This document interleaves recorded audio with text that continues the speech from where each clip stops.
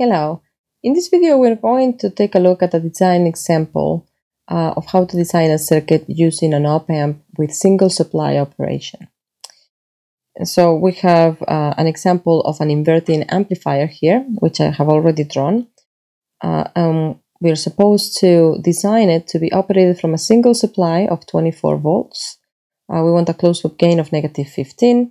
Our input resistance must be greater than or equal to 10 kilo ohms. It's supposed to operate a load of 2.5 kilo ohms. The range of frequencies of interest for our input signal is greater than or equal to 100 hertz.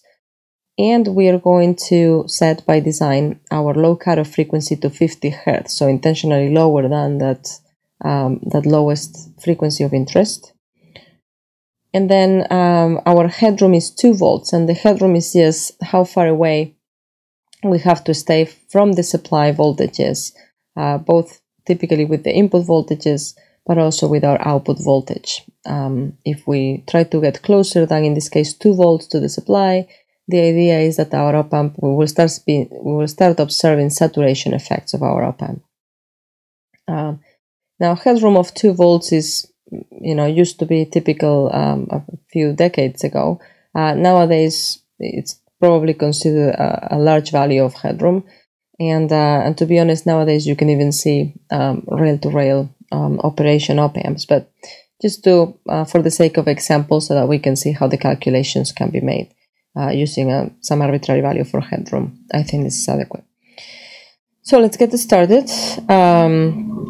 We know that this is an inverting amplifier, and so we know that the expression for the closed loop gain is going to be -RF over RI. We want that to be equal to -15.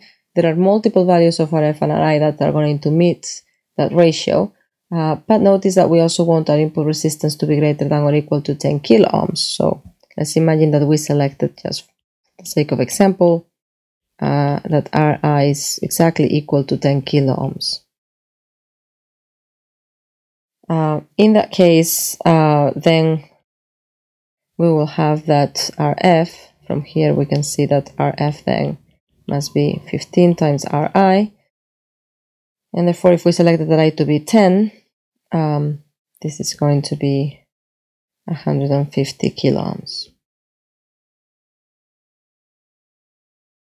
I'm going to go ahead and enter those values here. So my Vs is 24 volts, and I've just determined Ri is 10 kilo ohms, Rf is 150 kilo ohms. So far, so good.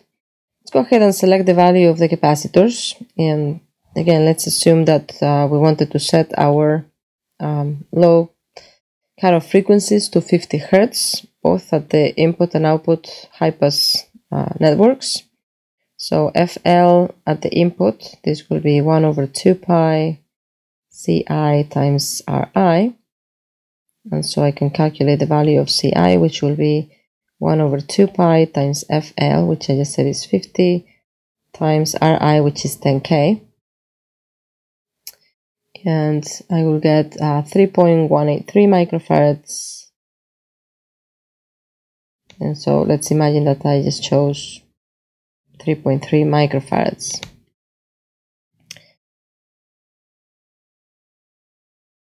My FL out.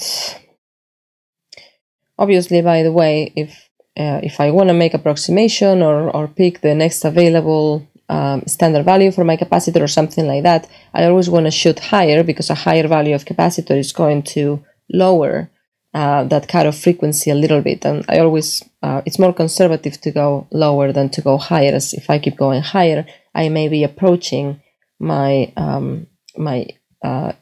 range of frequencies of interest for my signals.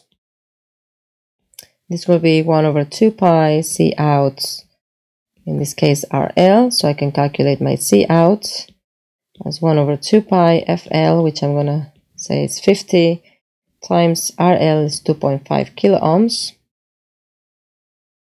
And I come out with 12.7 microfarads. So let's imagine that I wanted to pick 15 microfarads.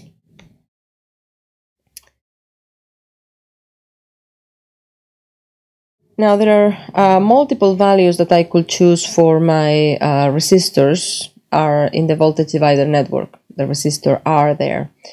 As long as they're equal to each other, I should get the 24 volts. Now, if I want to keep into consideration the input bias currents, I want to minimize the DC offsets due to input bias currents, I can use that, since I already have those resistors connected there, I can use that as my compensation resistor, the equivalent resistance there, as my compensation resistor. And so in that case, I will want it to make the resistance at that terminal, the positive input terminal, I will want to make it match the resistance in by the other, the negative input terminal. Now notice that the DC offsets caused by the input bias current, it's a DC offset, it's a DC effect.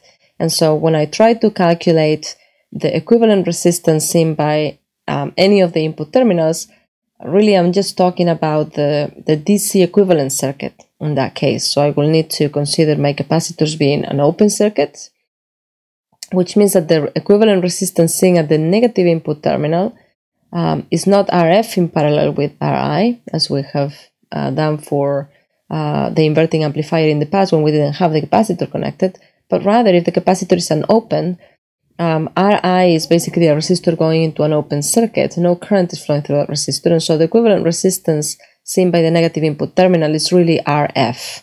RL is also isolated by capacitor C out. And so it's going to be RF, and so that means that if I want to use my parallel combination of resistors of value R as my compensation resistor to eliminate the effect of the input bias current, I will want to make the equivalent resistance of those two resistors, which is R halves, equal to RF. And so I'll just say to eliminate offset due to input bias current, use R in parallel with R, which is equal to R halves, as my compensation resistor, and therefore we want where R halves is equal to RF, and therefore R is equal to 2 RF or 300 kilo ohms.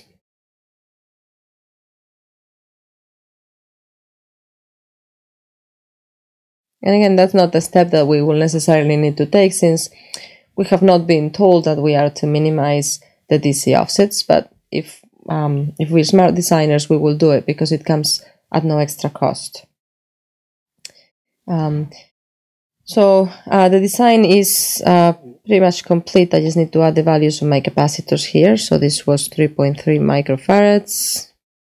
Cout was 15 microfarads. RL, I didn't write it earlier, but it's 2.5 kilo ohms as we are told. And that's about it. We were also given the headroom specification, or we were told that the headroom is 2 volts. And that's going to impose a limit in my output voltage swing, as well as my input voltage range, my input and output voltage range.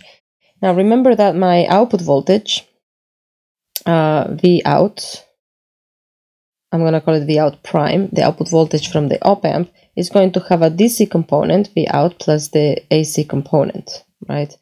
And my DC component, where V out is going to be equal to 24 divided by 2, because the two resistors are going to divide Vs between the two.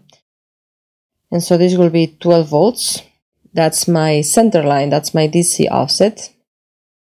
And then from there I want to stay 2 volts away from either ground or 24 volts, which is the value of my supply. And so I have that my output voltage little V out has to be less than or equal to, actually I'm going to say first V out prime has to be less than or equal to 2 volts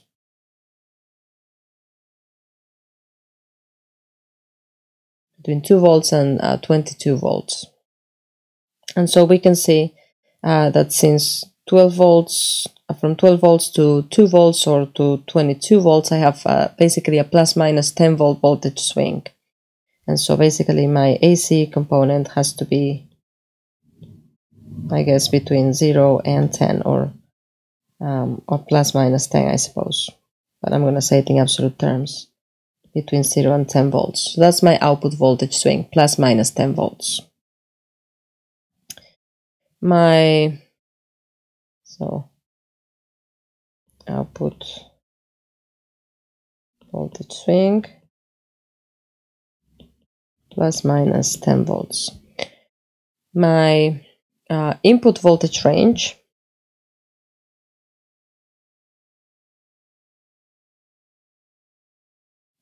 is going to be determined by this, because basically my output is going to be the value of my input multiplied times the gain of the circuit. And so I can say it's going to be plus minus 10 volts divided by the absolute value of the gain, which is 15. And so it's going to be equal to plus minus 0.667 volts. That's for my input voltage range.